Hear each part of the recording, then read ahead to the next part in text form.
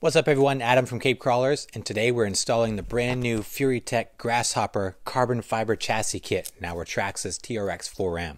Welcome back to the channel everybody, got more TRX4M upgrades for you.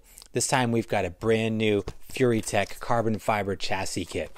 I am so excited for this for a number of reasons. It's got a multitude of shock placements on here. It's also wider in the front, which should allow us to articulate further because we can clear the servo in either direction when this thing articulates. We've got some massive articulation out of this thing already, but I'm thinking we can get even more with this new chassis kit, and we're going to do it in a cleaner way. So this is going to be awesome. We're going to take the opportunity while the thing's apart to put in some more Injora upgrades too. So I got some plus 2mm extended axles, some heavy duty steel axles, got a brass steering link, and I got some brass C-hubs that we're going to put on. So we're kind of just adding on to the existing upgrades, enhancing it a little bit, but the chassis kit is going to be a big one. So let's dive in and take a little bit of a closer look at these upgrades, and then we'll get to installing them. Let's take a look at these things. So here's the axles. So not a huge amount of width gained from these axles. They look pretty heavy duty though. These are nice steel two-piece axles. Now you put them together, they're the CV styles, but you put them together yourself with the pins and all the hardware here. Injora has just been rocking it with the TRX4M upgrades. They've really just been pumping out upgrade after upgrade, and I'm psyched to be able to put these on the build. They've really enhanced it a lot. Here's our brass C-hubs. This is that nice black finish. I'd initially ordered gold, but then they came out with the black right afterwards. That's one thing, going back a little bit. So Injora has been churning these out so fast. It's like I order a whole bunch, like a ton of stuff all at once, and then a day later after my order ships, they come out with a whole suite of upgrades that I would have liked to have had from the beginning. And they end up having to buy all that stuff too. So good business model, Injora, because I keep buying duplicate stuff because you keep improving what you're putting out. Anyway, I'm excited to have these black C-hubs on here. It's going to complement the rest of the upgrades that we've got on there already. Similarly, we've got the black brass steering linkage. Now I've got the Trio aluminum steering linkage on there now, but this will just add a little bit more weight up front and just again match the rest of our components with that black finish and the raw brass accents. So cool stuff there. But the showcase of this video is going to be this carbon fiber chassis kit. Now Furitek is also on the gas when it comes to the TRX4M. You know, we just did the brushless conversion, which turned that thing into a whole new beast. But now I'm really excited for this chassis kit because it's going to optimistically solve one of the biggest issues that we've got, in that in the front of this thing, there's no room for the servo to articulate. So this should give us more room because, as I've seen in the pictures, it looks wider in the front, allowing it to articulate over the servo, or to let that servo drop underneath, or at least move around further in between the frame rails. So I'm really excited for this. Why don't we open this up and take a look?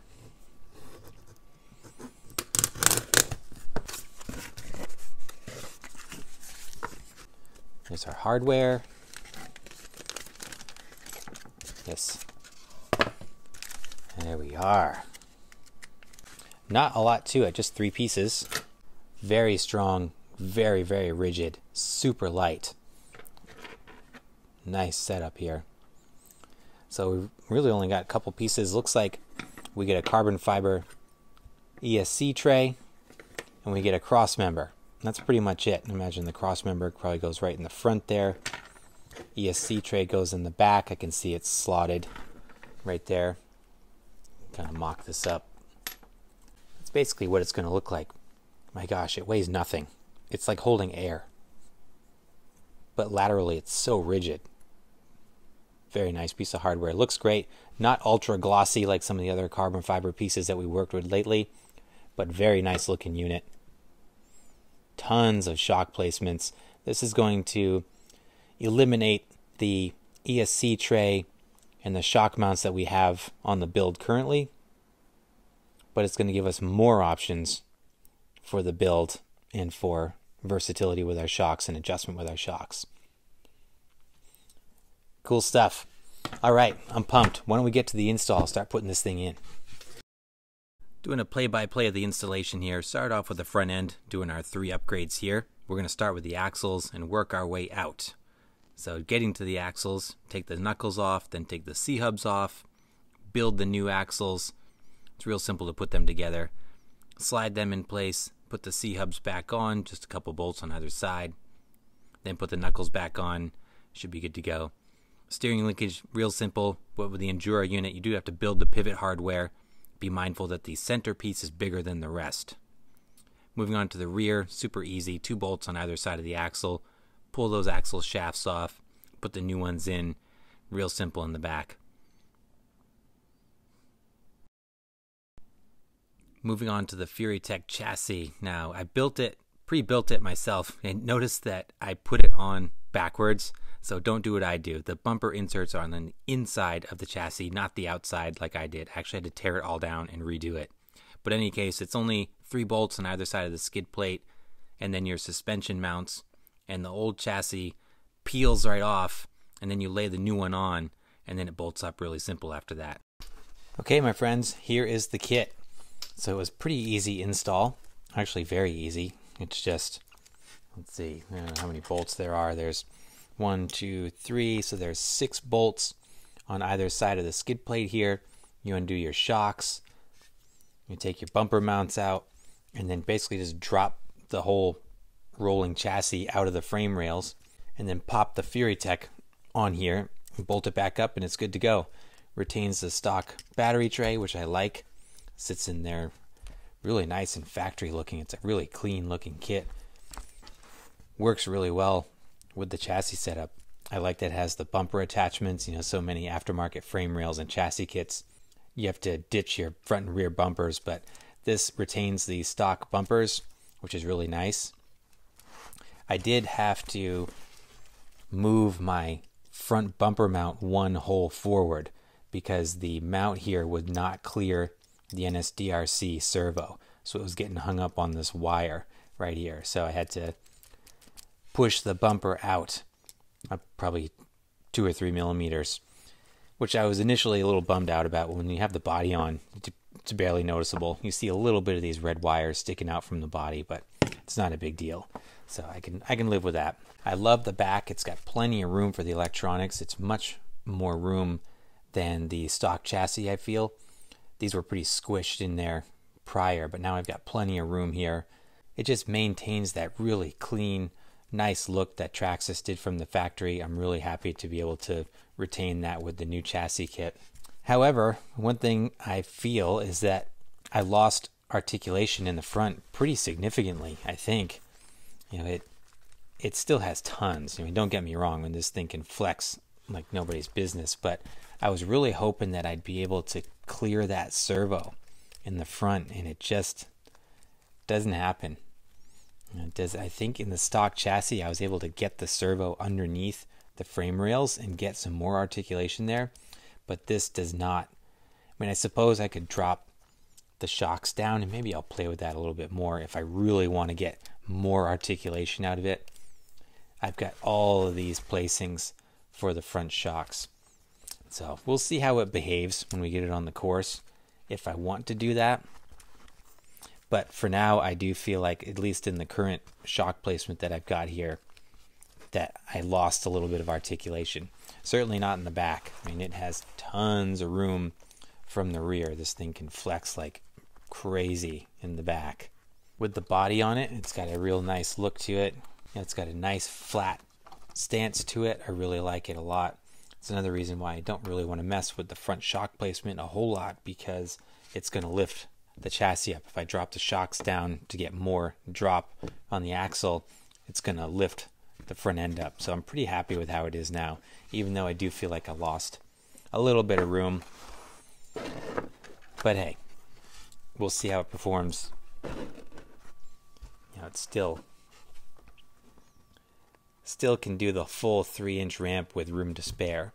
So it still has tons and tons of flex. And now we've just got more options for shock placement here.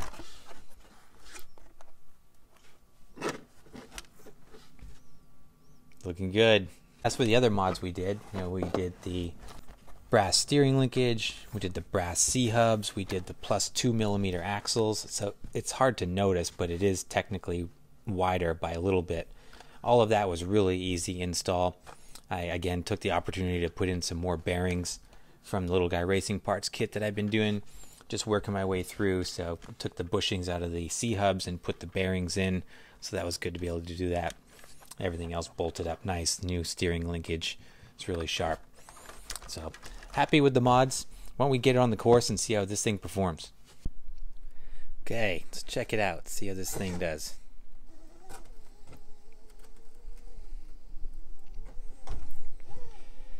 The things I'm looking out for, I'm looking for how it articulates, how the suspension works, and what the front end does on inclines. I see that carbon fiber peeking out there, I like that.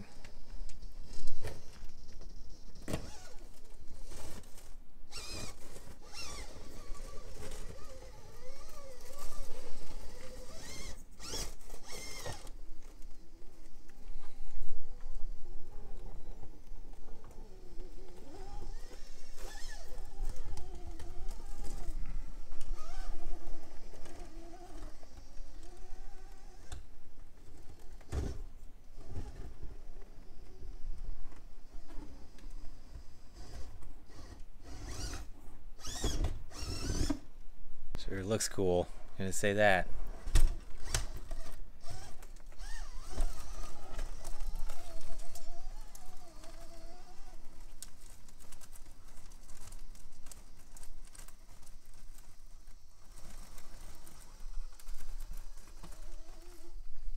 Now, what is going on over here? Well, I got some crazy lift happening on this side. I also put on the flex extensions from Adaptive Designs. I put the flex extensions on the back, and I haven't really run it with those yet, so it's going to be interesting to see how this thing behaves all around.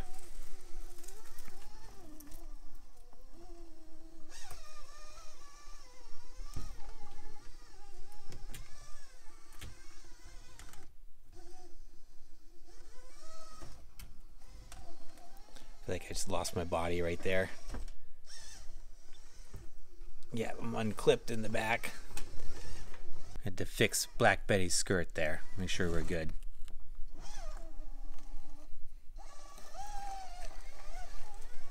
Let's work our way over here to do some inclines. See how it does.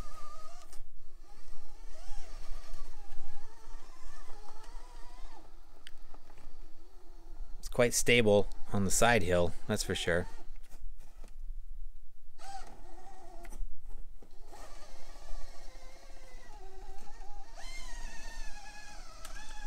I didn't see any front end lift on the chute there. Let's try the escalator.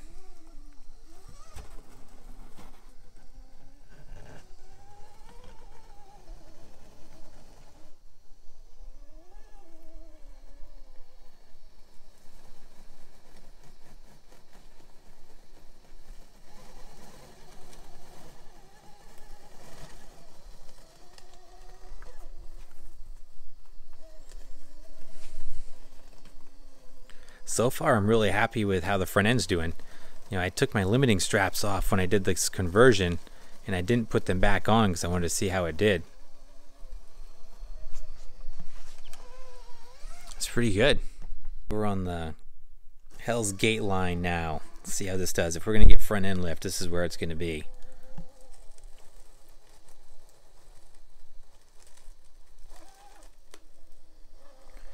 This section of the course is so challenging now. It's just getting worn in and so slick. So far looking pretty composed here.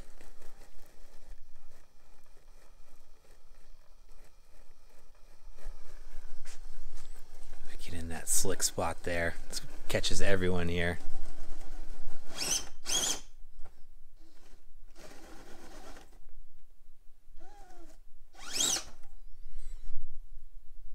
Slight front end lift there. Not bad at all though. Pretty impressive.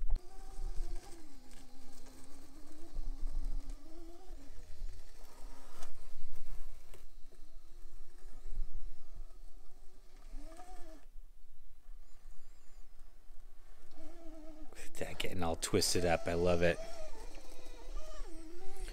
The bumper's sticking out. I'm not having any clearance issues. It doesn't feel like. See how we do on the decline here. Pretty good.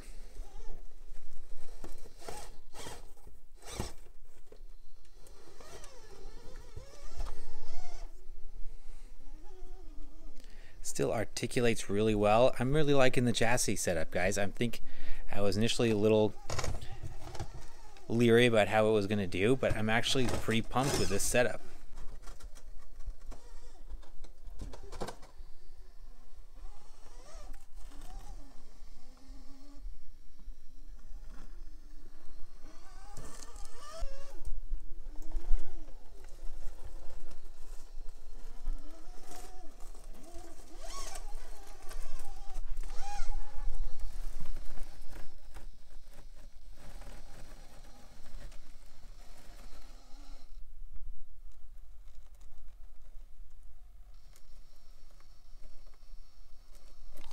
Ooh, going vertical there. But this thing screams when you get the hit the throttle.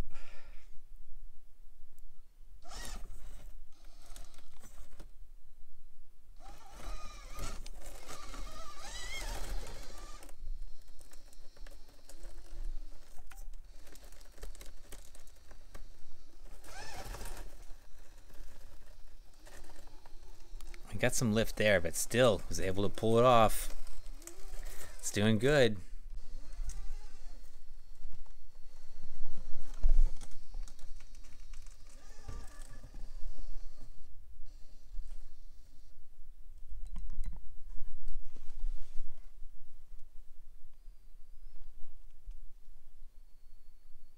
Are we gonna save this or what?